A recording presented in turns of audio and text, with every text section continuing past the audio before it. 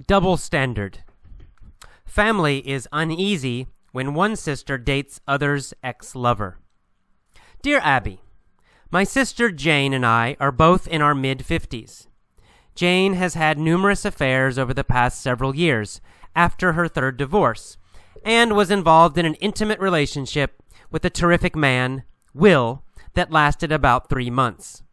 Jane broke up with Will several months after she decided he wasn't what she was looking for, and she's presently engaged to be married to a very nice man, Sam, and seems very happy. I dated Will several times before he and Jane became involved. We weren't intimate at that time, and we started seeing each other again over the last month. This time we have fallen in love. My problem is Jane is upset that Will and I are together and says I have betrayed her.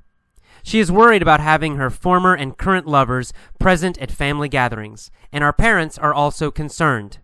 They say it's just weird. The fact that my sister was intimate with Will doesn't bother me or Will, but it sure bothers them. Abby, I have always been the good girl in the family and bowed to their pressure.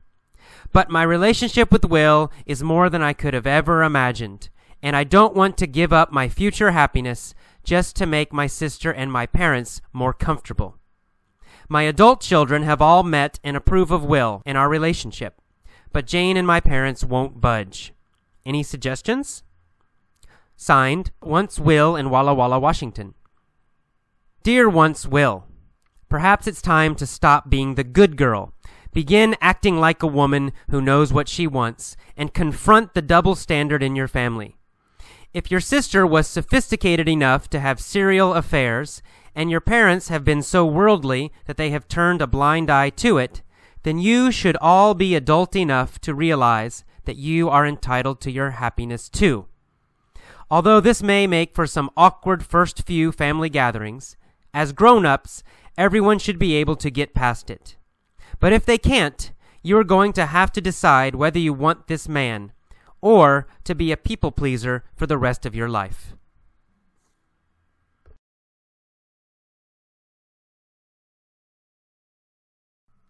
Hello, welcome to the vocabulary lesson for double standard.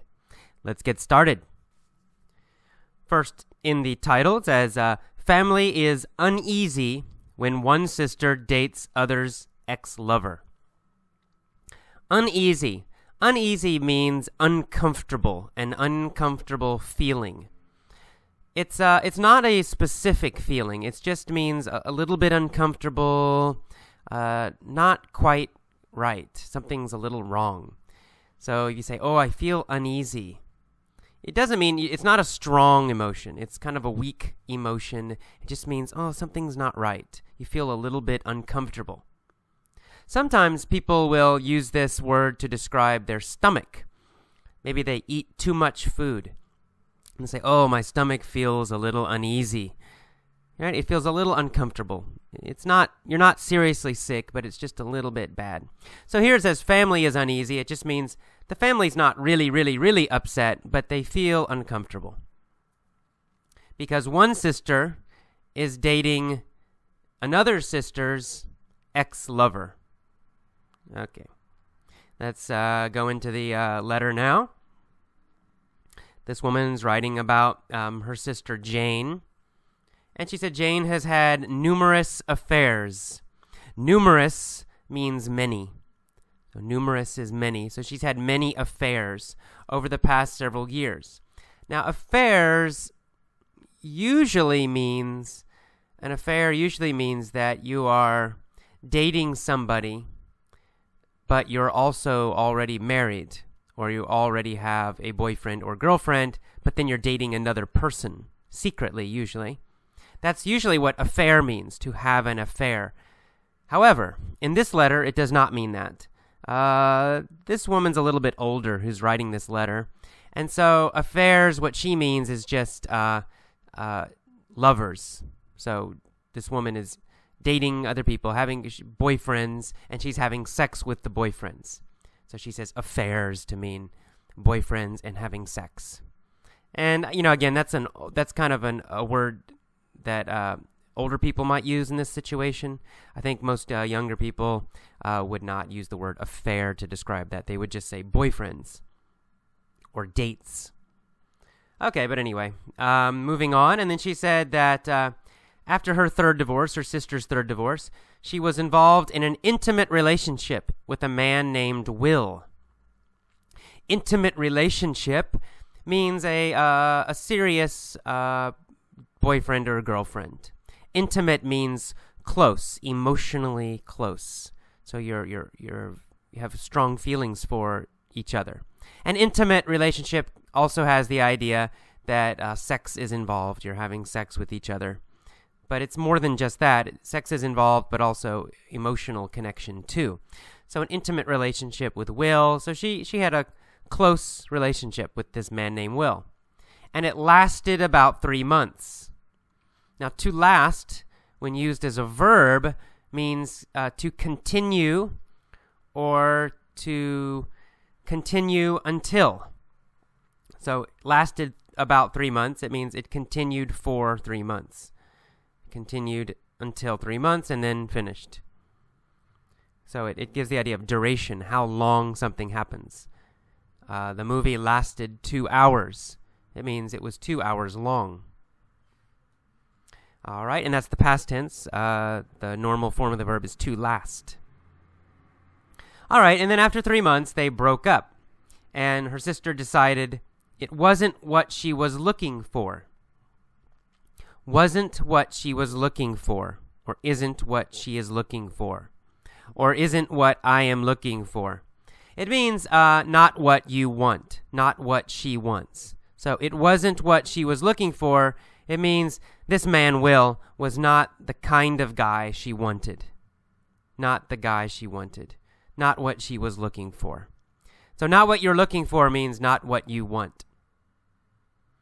Okay, and that is the end of the first paragraph. Moving to the second paragraph. This woman now, the woman who's writing the letter, she started to date Will after her sister broke up with Will.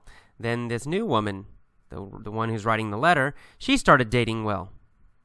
And she actually said that she had dated Will in the past before her sister Jane had become involved with him. To become involved with someone means to start dating them. So you might say, I am involved with her. It means I am dating her.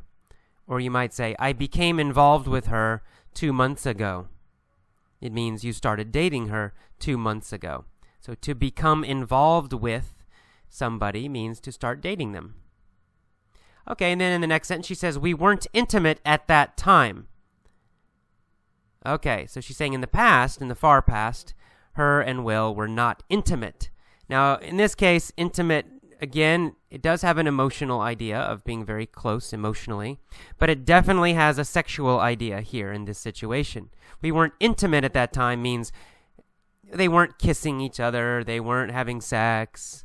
It wasn't a intimate relationship, right? They were dating, but maybe just casually, not so serious in the far past. And then her sister Jane started to date Will. Then Jane and Will broke up. And then finally, this woman started to date Will again. Kind of a complicated American dating situation here in this letter. All right. So she says, this time we started dating again, and this time we have fallen in love. To fall in love means to start feeling love for somebody. Romantic love. Okay, and then she says, her problem. There's always a problem in these letters. My problem is that Jane is upset that I'm dating Will. She says, I have betrayed her. To betray someone means that they are your friend or your family, or they are on your side, and then you do something bad to them. You cheat them or hurt them, and we say this is betrayal is the noun. The verb is to betray. So if you betray somebody, it means they were your friend, they were your close family member, they trusted you, and you cheated them or lied to them or did something bad to them. So you cannot betray an enemy. right? If somebody hates you and you hate them, and you do something bad to them, that's not betray, right? Because they know you hate them. It's somebody who likes you and you like them, but then you do something bad and they're surprised. That's betray, the verb to betray. Okay, so her sister Jane thinks, oh, you betrayed me. You're dating my ex-boyfriend. All right. And then she says that her family also feels uncomfortable. They say it's weird. It's strange. Weird means strange. It's strange that she's dating her sister's ex-boyfriend. All right, and finally she says, Abby, I've always been the good girl in the family, and I have always bowed to their pressure. To bow to pressure, bow to someone's pressure, or bow to the pressure, it means that you do something that other people want you to do. Pressure means people are telling you to do something. For example, you say, AJ, go to the store. AJ, go to the store. Go to the store. Go to the store. And say, oh, no, I'm tired. I don't want to go to the store. Go to the store. Go to the store. Go to the store. You keep telling me. You are pressuring me, using it as a verb. Pressuring me. Pressuring me. Go, go, go, go. And finally I say, okay, I'll go to the store. I bowed to your pressure. Right? You're telling me to do something. I don't want to do it. No, no, no. And finally I say, okay, I will do what you want me to do. We call that bowing to pressure. To bow to pressure. So she said, when her family complains, she usually bows to their pressure. She does what they want her to do. Even if she really doesn't want to, she'll do what they want. She bows to their pressure. But she says this time Will is special, something special, and this time she won't budge. And she says also that her parents and her sister won't budge. Okay, won't budge means won't move or won't change. Budge, to budge, means to move. And it really means to move a little bit. To move a little bit. So let's say there's a big, big rock. A huge rock. And you're pushing it. You're trying to move it. You're pushing it, pushing it, pushing it. But it doesn't move. Not at all. Not 1 centimeter. Then you can say, oh, this rock won't budge. This rock won't move. Not even a little bit. So it won't move at all. But we also use budge to mean change. Like change your mind, change your opinion. So if you say, I won't budge, it means you will not change your opinion. Not at all. Not even a little bit. You won't compromise. Nothing. All right. So that's it. And then she signs it, once Will in Walla Walla, Washington. Walla Walla, Washington. Walla Walla is a town in Washington State, in the northwest part of America. And this time, I'm including Abby's answer. I usually don't, because I want you to think about your own answer. But this time I'm including it. It has some good slang. In her answer, she says that she needs to confront the double standard in the family. To confront means to go against, to directly fight against, or directly argue with something. To confront means you don't avoid it. And a double standard, which I'm using for the title of this letter, a double standard means you have 2 different rules for different people. It's not a fair situation. For example, there's one rule for Jane and a different rule for the sister. So Jane, it's okay. She can date many guys, no problem. Her family says it's okay. It doesn't bother them. But then the other sister, if she dates many guys, they criticize her. They complain. They say, oh, you shouldn't date so many guys. So Jane can date guys. The other sister cannot. It's a double standard, right? Double meaning 2. Standard means rule. So 2 rules. One rule for one person, a different rule for someone else. In my family, we would complain about this a lot in my family, me and my sister. I was the oldest child, still am the oldest child, and my sister was younger, of course, and a girl too. So sometimes my parents let me do some things, but they would not let my sister do it. So I could go out with my friends until midnight. That was my rule. But then my sister, they told her, you must be back by 10. And she would get angry and say, this isn't fair. This is a double standard.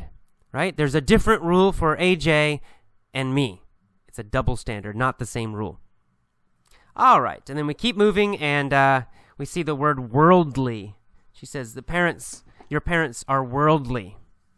Worldly means experienced. It means you have a lot of experience in the world. You know about the world. It's the opposite of naive. We had naive in an earlier lesson. So worldly is the opposite of naive. It means you have a lot of experience. You know about the real world. And then we see the phrase, turned a blind eye to. To turn a blind eye to something means you ignore it. You ignore it. You don't look at it. You don't think about it. You don't talk about it. If you turn a blind eye to something, it means, oh, you ignore it. You pretend it's not there. So they have turned a blind eye to Jane's dating. It means they've ignored her dating. So they can also do this for the new sister. All right, and then the last paragraph of the answer. She says, everyone should be able to get past it. To get past something, well, there's a direct meaning, which means you're moving and you pass. It means you go ahead of something or you go by something. But usually using it in general life, to get past a relationship, for example, it means the problem is gone. The problem is gone. The problem is finished. So if you say, oh, the parents had a problem with this situation, but they will get past it. It means they will solve the problem. They will relax. They will stop worrying about it. And if you say, maybe you had a relationship and you broke up and you're very upset. Oh, you're upset. But then 6 months later, you feel okay. You can say, I'm finally past the relationship, or I'm finally past feeling sad. It means it's gone now. You don't feel sad and terrible anymore. And then the final sentence, we see the phrase people pleaser. Abby says, you don't need to be a people pleaser all of your life. A people pleaser, please means to make happy. So a people pleaser is someone who always tries to make other people happy. They never make themselves happy. They just try to please other people. Always do what other people want, but never what they want. That's a people pleaser. All right, that is all of the vocabulary for this Dear Abby letter. Go on to the mini story and listen to this a few times if you need to. Oh, and I almost forgot. We have a contest right now, a remix contest. What I want you to do is download a vocabulary lesson, then edit it. You can change it. You can add music. You can add stuff in your own language. You can do anything you want. You can cut parts.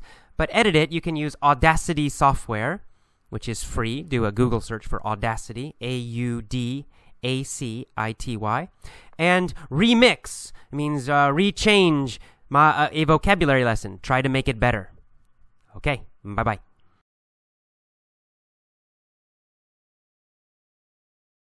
Welcome to the mini story for Double Standard. Let's get started.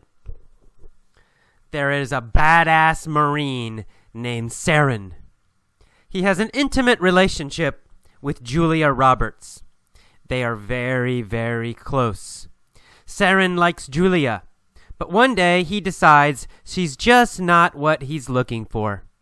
He breaks up with Julia. Julia feels betrayed.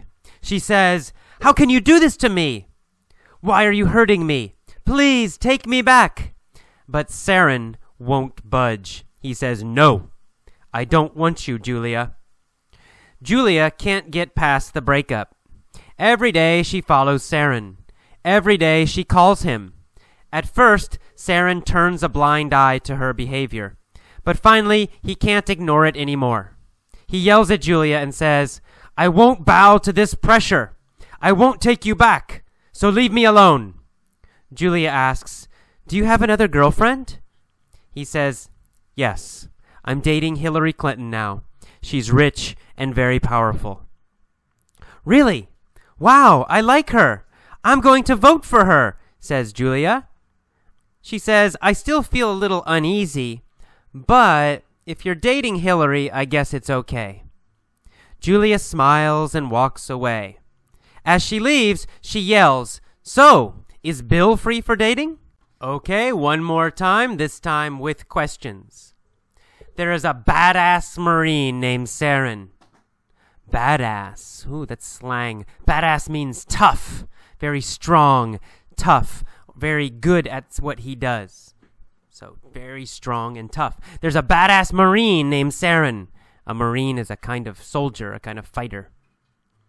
He has an intimate relationship with Julia Roberts. Are Saren and Julia Roberts only friends, just friends?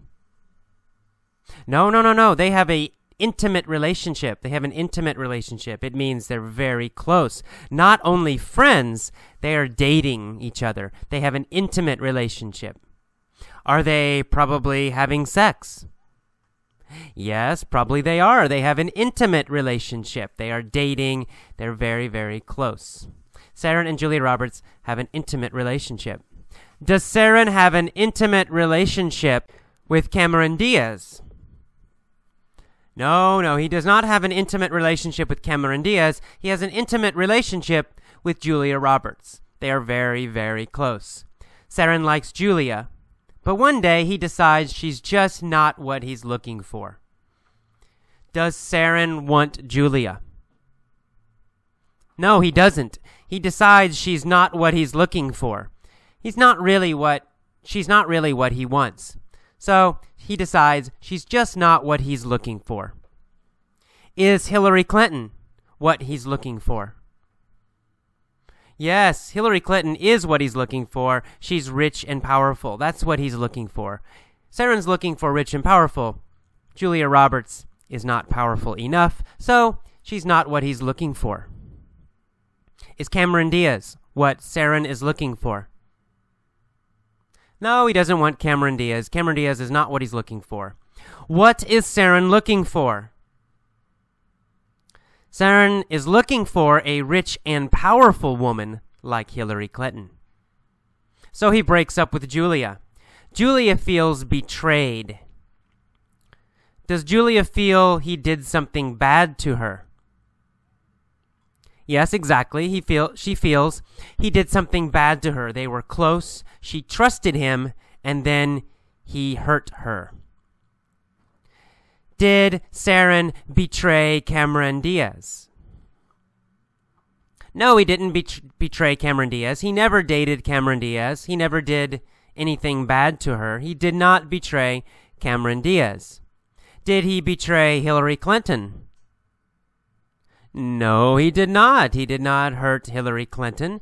Did he betray Julia? Well, breaking up is not really betraying, but Julia feels betrayed. She feels betrayed. Betrayed is the emotion, ed, feels betrayed. But really, Saren did not betray her.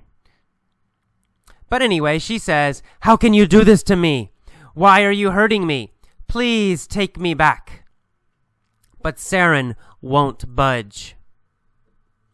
Will Saren change his mind? No, he won't budge. He won't change at all. Will he change a little bit?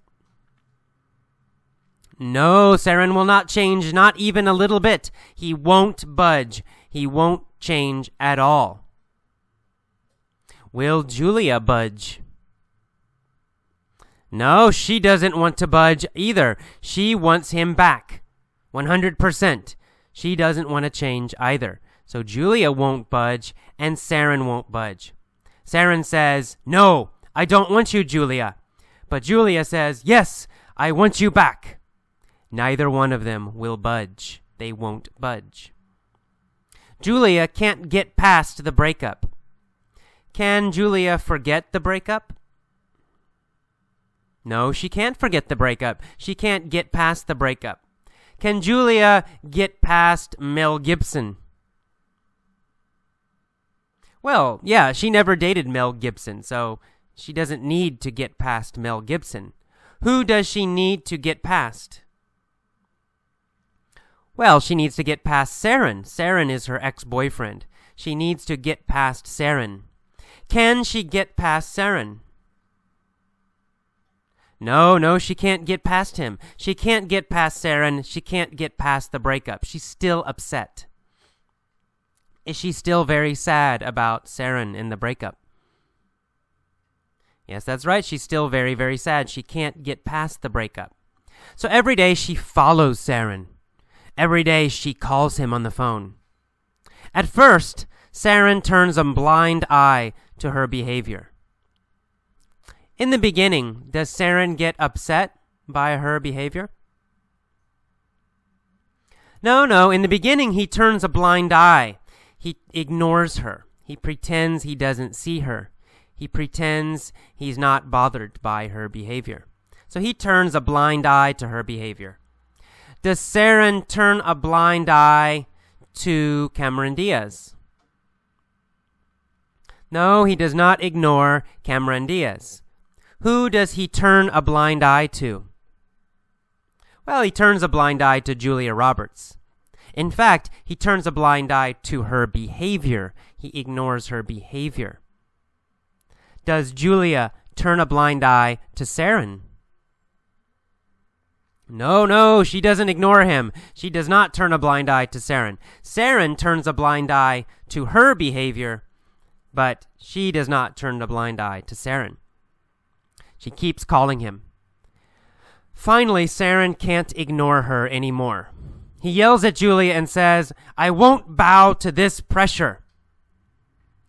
Will Saren do what Julia wants him to do? No, he won't. He won't bow to the pressure. He will not change because of her pressure. Will he bow to Cameron Diaz's pressure? No, Cameron is not pressuring him. Cameron is just a friend. She's not pressuring him. Julia is pressuring him. He won't bow to Julia's pressure. Will he date Julia again? No, he won't. He won't bow to her pressure. He won't do what she wants. What does Julia want? Julia wants to date him again. So she's pressuring him. Please date me again. Please date me again. Please date me again. Will he bow to this pressure? No, he won't bow to this pressure. He says, "I won't take you back, so leave me alone." Julia asks, "Do you have another girlfriend?" And he says, "Yes, I'm dating Hillary Clinton now. She's rich and very powerful." Julia says, "Really? Wow, I like her. I'm going to vote for her. I still feel a little uneasy, but if you're dating Hillary, I guess I'm okay." Does she feel a little uncomfortable about Hillary? Yes, that's right. She feels a little uneasy that he is dating Hillary. Is she very upset that Saren is dating Hillary? No. She's not very upset. She's just a little uneasy. She's uneasy. She's not very, very upset. She's just uneasy. Why is Julia uneasy? Well, she's uneasy because Saren is dating a new girl. But it's Hillary Clinton and she likes Hillary. So she's only uneasy, not very upset. Is Saren uneasy? No, Saren's not uneasy. Saren is okay. He's dating Hillary and he's happy with Hillary. So Saren is not uneasy about Hillary. Who is uneasy about Hillary? Well, Julia Roberts is a little uneasy about Hillary, but just a little. It's not bad. And she says, "Well, I'm going to vote for her, so if you're dating Hillary, it's okay." Finally, she turns and walks away. When she's walking away, Julia smiles, and she yells to Saren, "So, does this mean Bill Clinton is free for dating?" All right. Now, one more time. This time I will pause after the key phrases. Please repeat the phrases after me, but don't just repeat. Copy my intonation. Copy my pronunciation. Try to speak exactly like me. Let's go. There's a badass Marine named Saren. There's a badass Marine named Saren. He has an intimate relationship with Julia Roberts. He has an intimate relationship with Julia Roberts. They are very, very close. Saren likes Julia, but one day he decides she's just not what he's looking for. She's just not what he's looking for. He breaks up with Julia. Julia feels betrayed. Julia feels betrayed. She says, "How can you do this to me? Why are you hurting me? Please take me back." But Saren won't budge. But Saren won't budge. He says, "No, I don't want you, Julia." Julia can't get past the breakup. Julia can't get past the breakup. Every day she follows Saren. Every day she calls him. At first, Saren turns a blind eye to her behavior. At first, Saren turns a blind eye to her behavior. But finally, he can't ignore it anymore. He yells at Julia and says, "I won't bow to this pressure. I won't bow to this pressure. I won't take you back, so please leave me alone." Julia asks, "Do you have another girlfriend?" And Saren says, "Yes, I'm dating Hillary Clinton now. She's rich and very powerful." Julia says, "Really? Wow, I like her. I'm going to vote for her. I still feel a little uneasy. I still feel a little uneasy. But if you're dating Hillary, I guess it's okay." Julia smiles and walks away. As she leaves, she yells, "So, is Bill Clinton free for dating?" All right, that is all of the mini story. Now pause and try to tell all of the story yourself. You don't need to remember every word, but try to use the new phrases and the new words correctly. If you cannot, just relax and listen again. Listen to this story every day for 1 week or 2 weeks, and you will internalize the new phrases. You'll also internalize a lot of basic grammar and a lot of basic pronunciation by listening again and again and again. All right, see you next time. Bye-bye.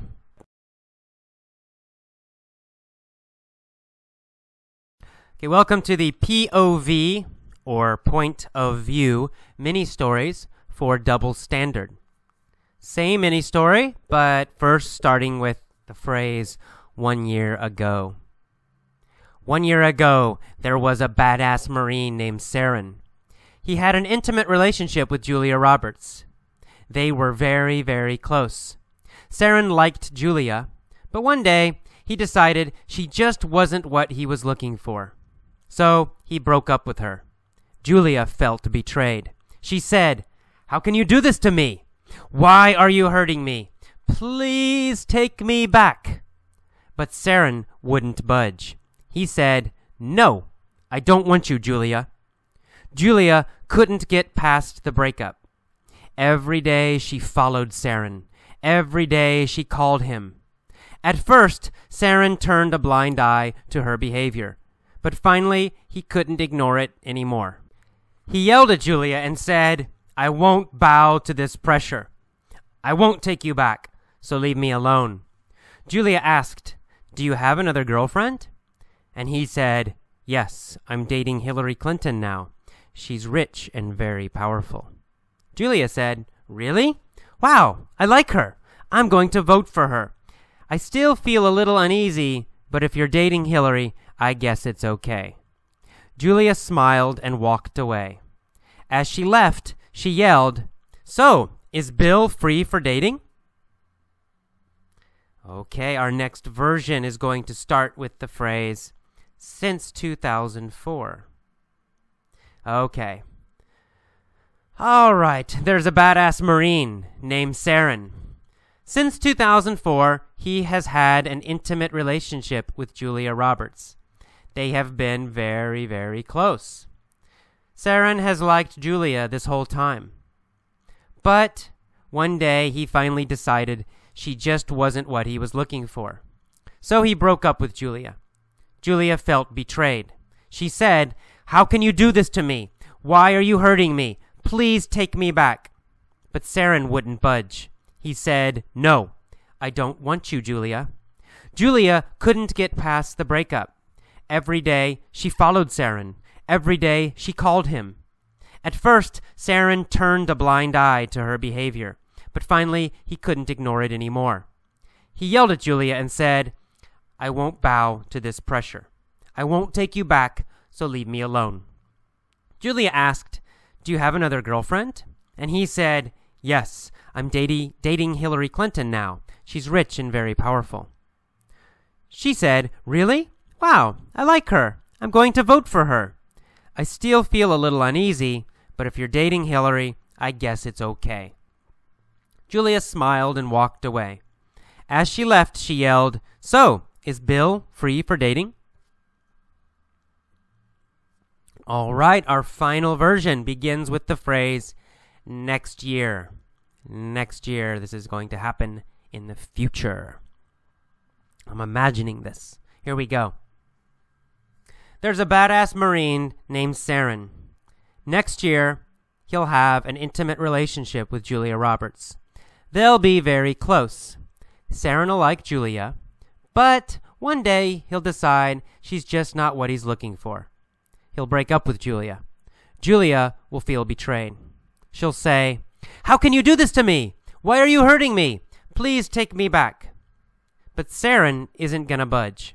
He's going to say, "No, I don't want you, Julia." Julia won't be able to get past the breakup.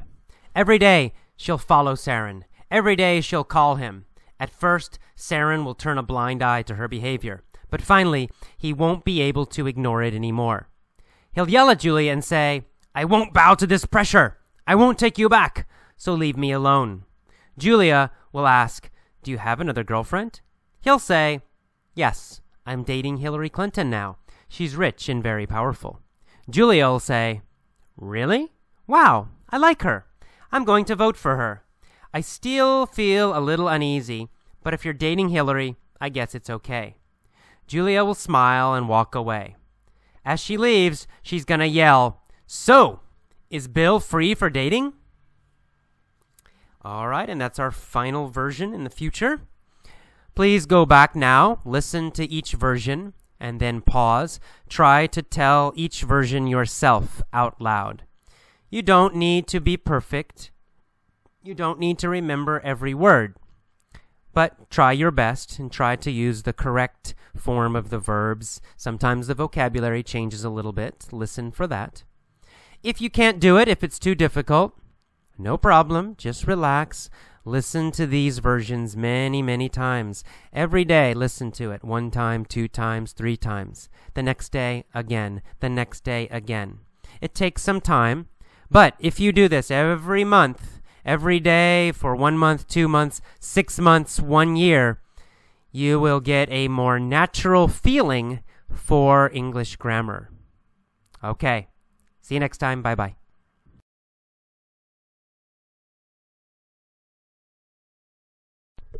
Okay, welcome to the commentary for Double Standard. Now, this letter caused some interesting discussions in my San Francisco class. And there were 2 main topics. One topic was the topic of families and individuals. And the other topic was double standards for men and women. And I'll talk about both of these and a little bit about what's common in America, common opinions in America, and what are some of the different ideas in different countries. So first, this topic of family and individuals. Most people know that American culture, American society, values individualism or individuals. And we have an idea that adult individuals should make their own choices. And they should not worry about what other people think, even their families. And as you get older, this becomes stronger and stronger. So when I read this letter, for example, and I saw this woman is in her mid-50s, middle 50s, so she's probably, 55 years old.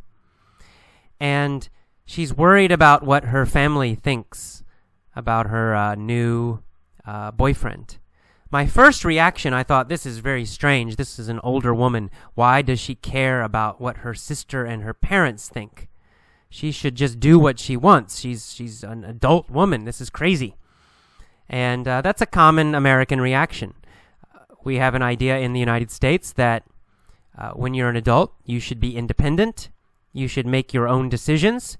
You should not ask your parents for advice all the time. You should not live with your parents when you're an adult. Right? That's a very common, strong view.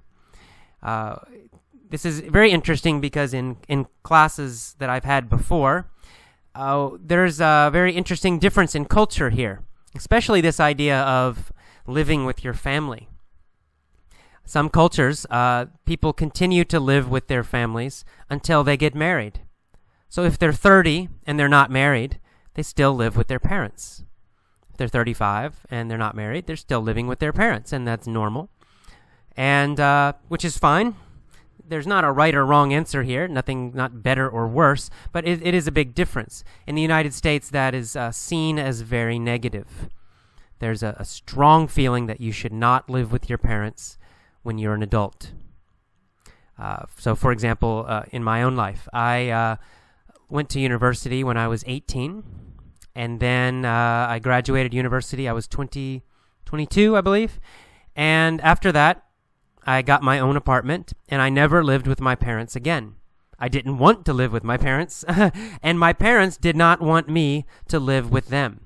If I had asked them, can I live with you, they would not have been happy. They would not have liked that. They would think there was something wrong with me. I can't support myself. I can't get my own job. I'm not independent. That's not good. So, and for me, I wouldn't like it because I don't want to live with my parents, and I'm an adult. I don't want them telling me what to do or anything like that. So it's on both sides. Both the children and the parents have this idea that when you're an adult, you leave home and you should be independent and should make your own decisions.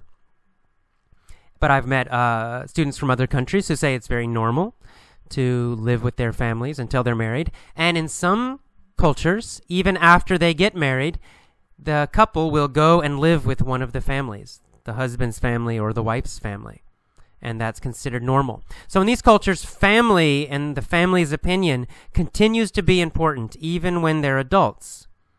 So maybe some of you listen to this article, you think, oh, this sounds normal. Maybe some of you think this woman needs to worry about her family. If her family doesn't like the situation, maybe she should not date Will. That might be a reaction that some people have. However, Abby's answer is probably the normal answer most Americans would give, which is stop worrying about your family's opinion. Don't be a people pleaser. Do what you want. All right. Next, the issue of double standards. This was the second topic we discussed in my San Francisco class. And the double standards refers to men and women, and the fact that there are double standards for men and women when dating. If a man dates a lot of women, it's often no problem. People don't criticize him.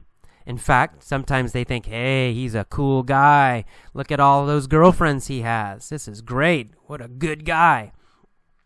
And in some cultures, this double standard is very strong, right? Men can date a lot of women, and people think it's good.